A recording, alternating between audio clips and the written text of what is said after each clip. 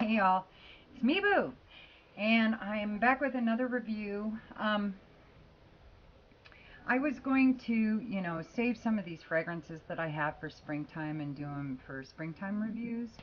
But I don't know about the rest of you all, but I'm already, really a week past tired of winter already. So I am just not good with waiting. I'm already dipping into my spring fragrances just because I'm hoping that'll push winter along a little bit, but if not, it still makes me feel good. So this one is one actually I would wear year round, and I have been.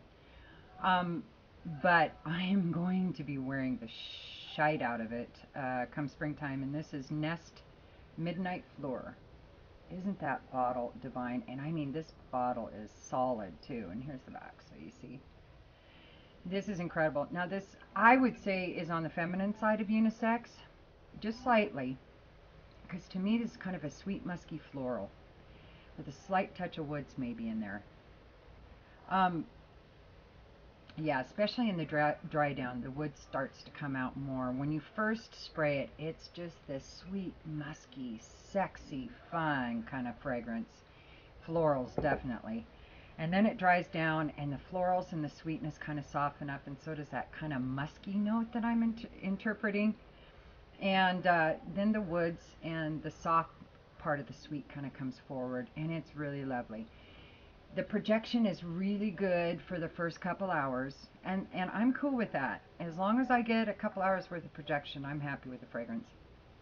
I just don't like it to be 15 minutes, 30 minutes, and ping, you're done.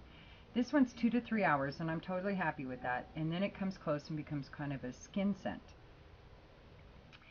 The only thing I would say is that it doesn't last nearly as long as I was hoping. It lasts about 6 hours, and it's done, pretty much.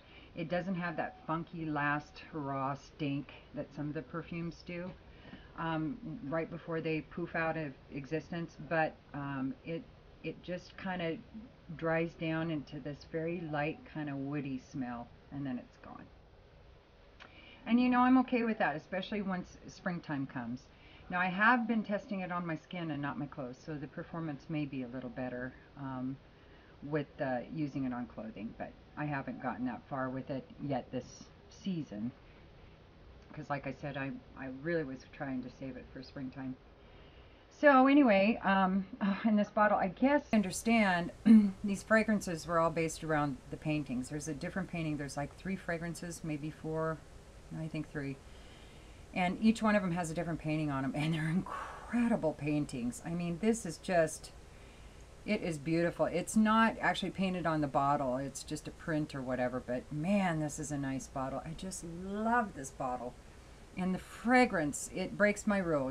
I've always had this rule that the prettier the bottle, usually the stinkier the juice. And if it's more of a basic bottle, not too many bells and whistles, then it's usually pretty good juice. That still holds true for me, even in the niche market for the most part. Except for this one, the exception that proves the rule. Doo-dah, doo-dah. This is so gorgeous, and it smells so good. So, let me tell you what's in it. All right. Came out September of 2012. And Nest Fine Fragrances, it looks like, is more of a makeup company that does some fragrances. And all of the bottles, by the way, are black with the paintings on them with a black background, which is really cool.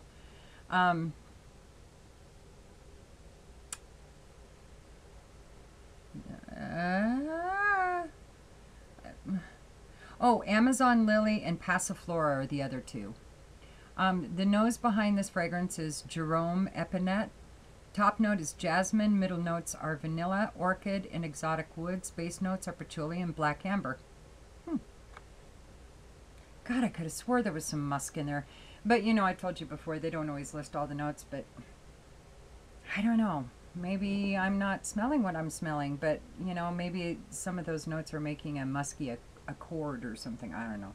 But it is incredible. If you have a chance to stick your nose on it, I really encourage you to do so. Like I said, its longevity is about 6 hours. After 2 or 3 hours of good projection, it'll become a skin scent. And I do think this is unisex. The guys that would like this, I don't know if I said this yet, but would be the ones that wear like Noir de Noir, or some of Lardison's like Velour des Roses, or what would be another good one? Maybe Coromandel. You know, if you are the kind of guy that likes those kind of fragrances, then you'll probably dig this. So I totally recommend it. And that's Midnight Fleur by Nest.